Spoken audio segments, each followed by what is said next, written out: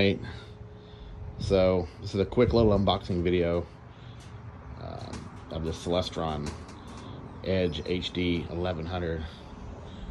So it's basically the EdgeHD version of the C11. So pretty happy. All right, so I got my knife here. I'm just gonna cut open this box. I'm not gonna really narrate this thing. I'm just gonna let you watch. But you don't need to know every single little cable in here. You just need to see how it comes.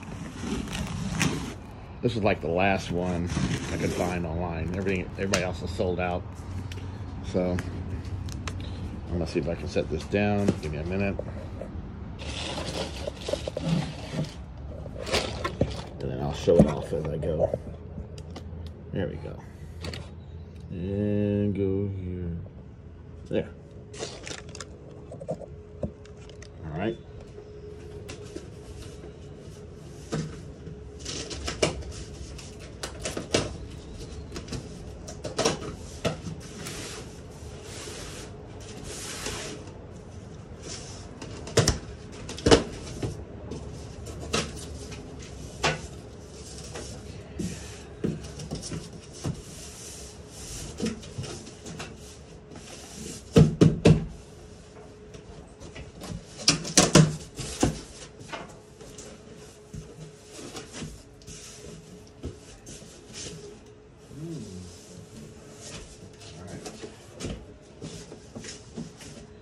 So,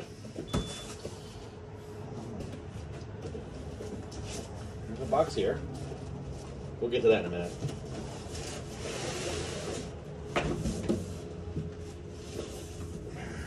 Pretty nice luminous eyepiece right here too. I really do like that they included this in here.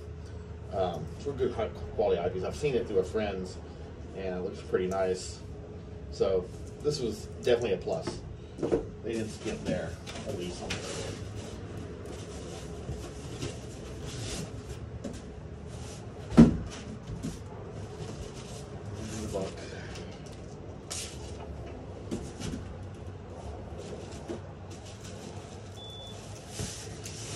This box will double as the protective case for the short term. So I am keeping this all together. Another one. And I also need to open this up too, just to make sure nothing's damaged in shipping or anything. And this thing's pretty heavy. So let me move some things out of the way.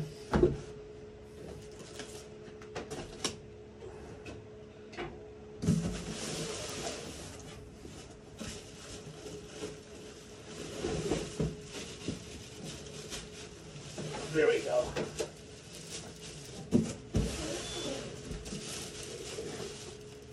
There it is. Wow. Okay.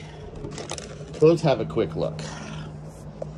This is how it looks. It's the Celestron EdgeHD. A very, very, very nice telescope. Just for the record, this telescope right here I got from Adorama. And it was around, I think I got it for $3,200. So it listed for like $3,500 or $3,600, but they gave me a break on the price because I called in. So I do encourage you, if you want one, don't just go by the website. If you see one online, avoid the temptation of adding it to your cart and buying it. If you call into Adorama, the guy just gave me a $400 discount off of it, so you can actually get it cheaper than what the website says. Just by working with somebody. So little secret there. That was kind of nice. That did avoid the, it basically covered the taxes and then some. So saved a little bit of money there just by doing that. And this was the last one that they had. Now they're sold out until they make more. I still need a mount. Probably in the immediate short term, I'll use my AVX mount. This is the heaviest mount I own at the moment. I have another one, but I have an Ioptron, but it's not big enough for this. The AVX mount is not big enough for this either, for anybody watching this video. So don't buy an AVX for this mount. I'm using it only because I can put it on there and just kind of work on it. Possibly use it to look at planets if I manually control it. But I definitely am not using it for anything. ongoing. I'm working on getting an Dioptron CM70 as soon as they come back in stock. They've been out of stock for a while, so that's my ideal mount that I want to get. So it'll come. I've got to wait a little bit longer. But in the meantime, I got this one. So this is a quick view of the OTA. It is very nice. And there's the visual back and everything back there. I do not have a focal reducer yet. It is coming soon. As soon as I decide I need one. Here's the focuser here. So I will get the kit on here that allows me to put my ZWO EF on here and use my focuser, my electronic focuser. I will also, in fact, I already do, and I may go ahead and put it on. I have Bob's knobs. They're the knobs that go under this cover. They go on here to help you collimate the scope if you ever need to. I had bought them on accident when I was getting some for my C8, but I will go ahead and use the ones I never returned on this scope, it turns out, now that I have it. And that'll be another little upgrade on here. I do plan to put a tail rad on here. I am a firm believer in tail rads. It's better than the red dot finder scope or red dot scopes and the finder scopes. On the tail rad, basically just look through it and line it up with whatever you're trying to find in the sky. It is super cool. You get you a tail rad. The only gripe about my tail rad is that it uses double-sided tape to stick on here, so that tape can come off. But for the most part, it works pretty good. And you line it up with the scope, and once you have it lined up, you can just eyeball it in the sky, you know, through the tail rad, and then you know your scope is lined up. I mean, it's pretty simple. It's so simple. It's just cool. So this is that. Definitely, if you buy one, keep the box and the foam. Keep all that. You know, this is definitely not going to, it won't be used right away. I mean, I'm acquiring parts and slightly modifying it. I know a lot more now than I originally bought when I bought my C8 earlier in the year. And I know what I like. I know what kind of works and doesn't work. And I have a lot better idea. So it's all a learning process here. But back to the eyepiece. Celestron does make some good eyepieces. This is the Luminous. I mean, it's up there. Probably not quite as good as a Nagler, but it is up there, and it is a high quality eyepiece. And I've looked at this one, and through a friend, like I said, and this looked pretty sharp. So let's see if I can get it open with one hand here. Just a second. Oh, it's got tape on it. Okay, hang on.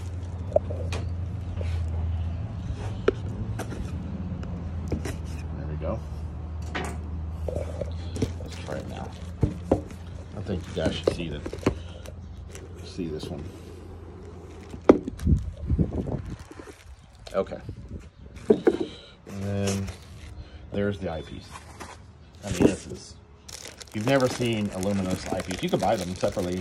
I mean, not just this one, but these are heavy-duty eyepieces. Good field of view. This is the 2-inch model, so you have plenty of eye relief.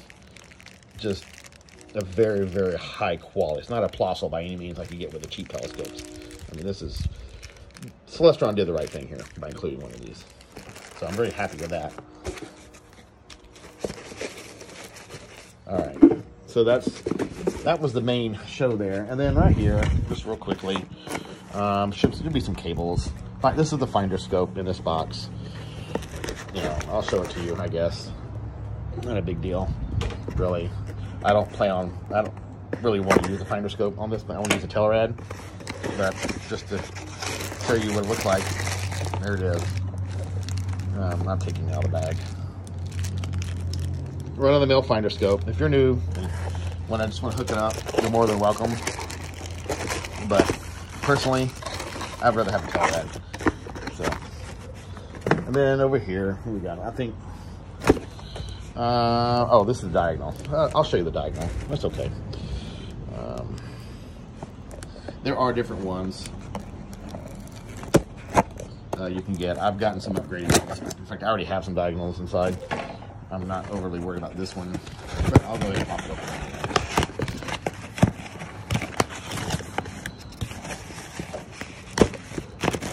So you know what you got coming. You know, the 2-inch diagonal. Yet another one from my collection. And an adapter. So it gives you what you need. So you can really mount this thing up on something and start looking at things with it right away. That's really the idea behind what they give you in this package, is just kind of get you going. And obviously you got a decent sized book and whatnot, so definitely need to do some reading here just to be familiar with it. Definitely there is a lot to do with this. I got ZWO products ready to go for this thing. Got plenty of cameras, no shortage there. Filter wheels, filters. I'm pretty excited with this model. My C8 I was excited about as well, but I think this is really gonna be the trick. And my C8, it's got less focal length than this one. This one's gonna be a high focal length telescope, even more so. So, but this is going to be the way to go for me as far as the SETs go. And I have refractors, and I have a Red Cat, and I have a GT81 4th generation for optics. But as far as the SETs go, I mean, EdgeHD was the way to go for me at the end of the day. And so, all right, well, that is it for now. It's just a quick little unboxing video, and more on this later as time moves forward. Thank you. Y'all have a great day.